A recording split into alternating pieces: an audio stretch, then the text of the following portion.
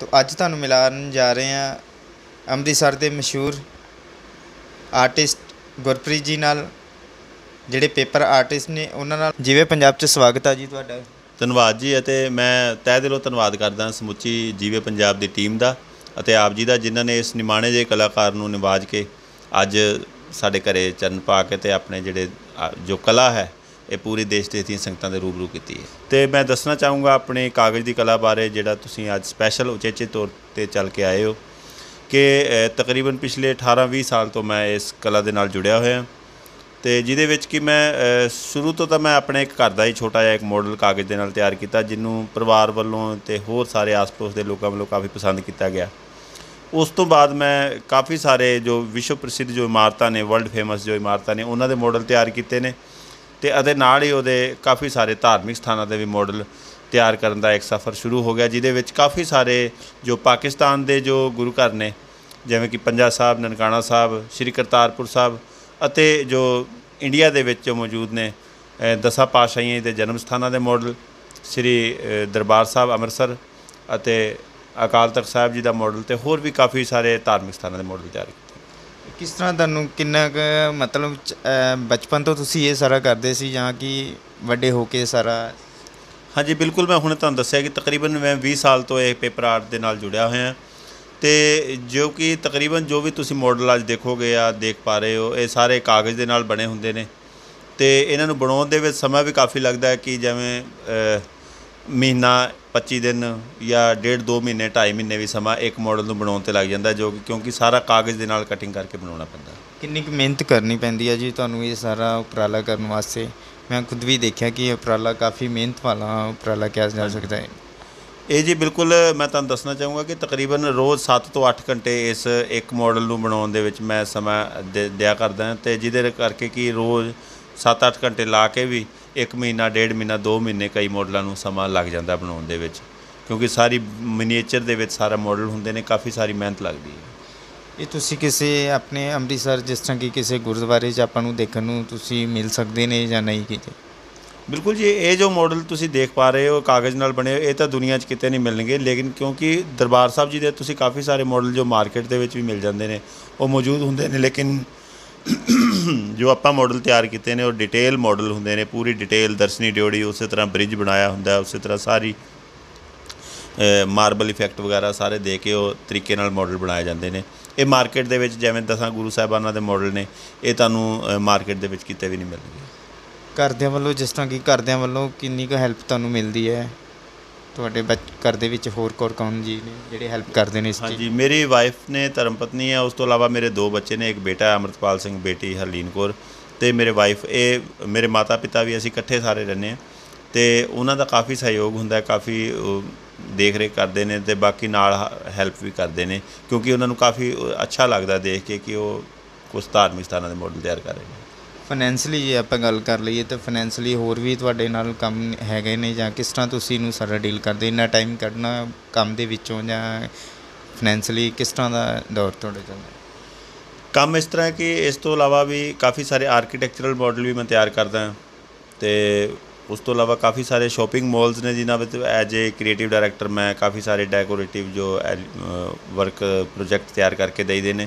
ਉਹਦੇ ਨਾਲ ਹੀ ਮਹਾਰਾਜ ਨੇ ਕੀਰਤਨ ਦੀ ਦਾਤ ਵੀ ਦਿੱਤੀ ਹੈ, ਅਤੇ ਜਿੱਥੇ ਵੀ ਦੇਸ਼ ਦੇ ਵਿੱਚ, ਵਿਦੇਸ਼ਾਂ ਦੇ ਵਿੱਚ ਜਾ ਕੇ ਕੀਰਤਨ ਕਰਨ ਦਾ ਵੀ ਸਬੱਬ ਮਹਾਰਾਜ ਬਖਸ਼ਦੇ ਨੇ। ਹੁਣ ਤੱਕ ਕਿੱਥੇ ਟੂਰ ਤੁਸੀਂ ਸਾਰਾ ਲਗਾ ਕੇ ਆਏ ਹੋ? ਕਿੱਥੇ ਹੋ ਕੇ ਆਏ ਹੋ? ਬਿਲਕੁਲ ਜੀ, ਮੈਂ ਕੈਨੇਡਾ ਦੇ ਵਿੱਚ, ਇੰਗਲੈਂਡ ਦੇ ਵਿੱਚ, Germany, France, Italy, Belgium, Singapore ਅਤੇ ਹੋਰ ਕਈ ਕੰਟਰੀਆਂ ਦੇ ਵਿੱਚ ਜਾ ਕੇ ਉੱਥੇ ਦੇ ਜਿਹੜੀਆਂ ਕਾਫੀ ਸਾਰੇ ਮਿਊਜ਼ੀਅਮ ਨੇ, ਜਾਂ ਕਾਫੀ ਇਹਨਾਂ ਕੰਟਰੀਆਂ ਦੇ ਵਿੱਚ ਅਲੱਗ-ਅਲੱਗ ਥਾਵਾਂ 'ਤੇ ਮਾਡਲ ਆਪਣੇ ਬਣਾਏ, ਸੁਸ਼ੋਭਿਤ ਵੀ ਨੇ। ਮੈਂ ਖੁਦ ਵੀ ਜਾ ਕੇ ਉੱਥੇ ਐਗਜੀਬਿਸ਼ਨ ਲਾ ਕੇ ਆ ਚੁੱਕਿਆ। ਕਿਹੜੀ ਜਗ੍ਹਾ 'ਤੇ ਮੇਨ ਆਪਣੇ ਮਿਊਜ਼ੀਅਮ ਦੇ ਵਿੱਚ ਇਹ ਸਾਰੇ ਪਏ ਹੋਣਗੇ ਜੀ? ਹਾਂਜੀ, ਮੇਨ ਇੱਕ ਸਿੰਗਾਪੁਰ ਦੇ ਵਿੱਚ ਮਿਊਜ਼ੀਅਮ ਹੈਗਾ, ਸਿੱਖ ਆਪਣਾ ਇੰਡੀਅਨ ਕਲਚਰਲ ਜਿਹੜਾ ਹੈਗਾ ਮਿਊਜ਼ੀਅਮ ਹੈਗਾ, ਉਹਦੇ ਵਿੱਚ ਆਪਣੇ ਮਾਡਲ ਬਣੇ ਸੁਸ਼ੋਭਿਤ ਨੇ।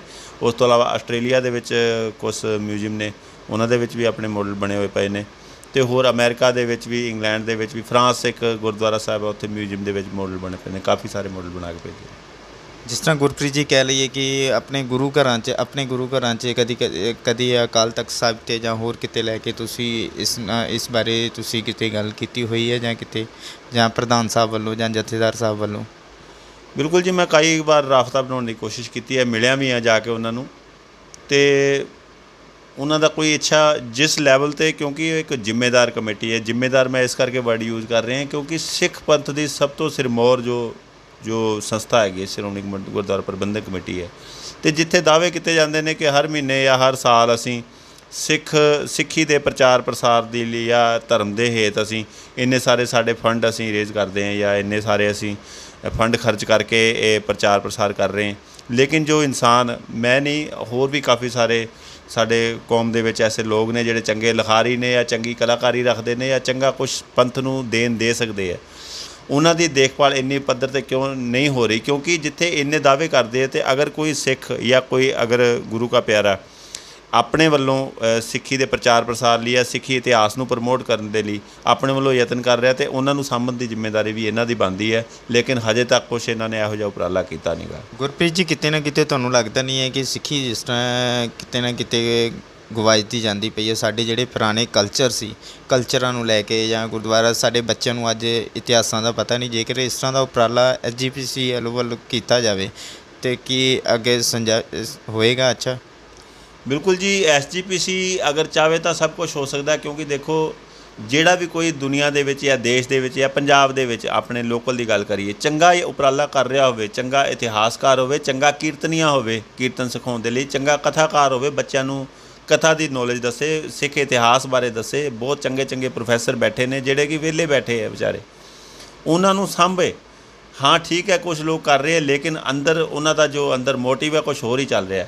ਸਿੱਖੀ ਦਾ ਪ੍ਰਚਾਰ ਪ੍ਰਸਾਰ ਤਾਂ ਹੋਏਗਾ ਸਾਰੇ ਰਲ ਮਿਲ ਕੇ ਇੱਕ ਆਪਾਂ ਟੀਚਾ ਬਣਾਈਏ, ਇੱਕ ਮਨ ਦੇ ਵਿੱਚ ਧਾਰੀਏ ਕਿ ਜਿਹੜੇ ਚੰਗੇ ਲੋਕ ਸਮਾਜ ਨੂੰ ਚੰਗੀ ਦੇਣ ਦੇ ਰਹੇ, ਸਾਡੇ ਕੌਮ ਦੀ ਚੜ੍ਹਦੀ ਕਲਾ ਦੇ ਲਈ ਯਤਨ ਕਰ ਰਹੇ, ਉਹਨਾਂ ਨੂੰ ਅਸੀਂ ਸਾਂਭੀਏ। ਉਹ ਨਾ ਹੋਵੇ ਕਿ ਉਹ ਬੱਸ ਕਰ ਜਾਣ ਅਤੇ ਬਾਅਦ 'ਚੋਂ ਕਹੀਏ ਅਤੇ ਹੁਣ ਇਹਨਾਂ ਨੂੰ ਸਰੋਪਾ ਪਾ ਦਈਏ। ਠੀਕ ਹੈ, ਉਹਨਾਂ ਦੇ ਜਿਉਂਦੇ ਜੀ, ਉਹਨਾਂ ਦੇ ਰਹਿੰਦੇ, ਉਹਨਾਂ ਦੇ ਹੱਥ ਪੈਰ ਜਦੋਂ ਤਾਈਂ ਸਲਾਮਤ ਪਰਮਾਤਮਾ ਨੇ ਬਖਸ਼ੇ ਹੈ, ਉਹਨਾਂ ਦਾ ਲਾਹਾ ਲਿਆ ਜਾਵੇ। ਮੈਂ ਨਹੀਂ, ਹੋਰ ਵੀ ਕਾਫੀ ਸਾਰੇ ਜਿਹੜੇ ਲੋਕ ਨੇ ਯਤਨ ਕਰਨਾ ਚਾਹੀਦਾ। ਧੰਨਵਾਦ ਜੀ।